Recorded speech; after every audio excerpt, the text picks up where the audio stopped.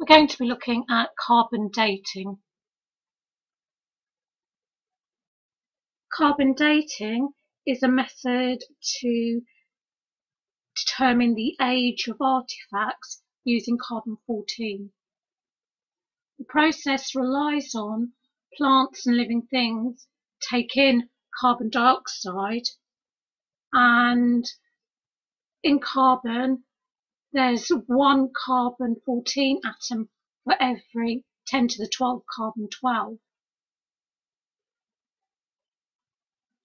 We assume this ratio of carbon-14 to carbon-12 is constant in living things, and when living things die, no more carbon is taken in, and the carbon-14 decays by beta minus emission.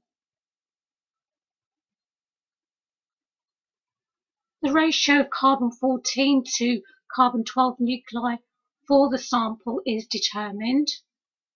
I'll give that symbol X. And the current ratio of carbon-14 to carbon-12 nuclei is determined, and that's our X0. So we can then use the exponential decay equation to determine the age of the sample.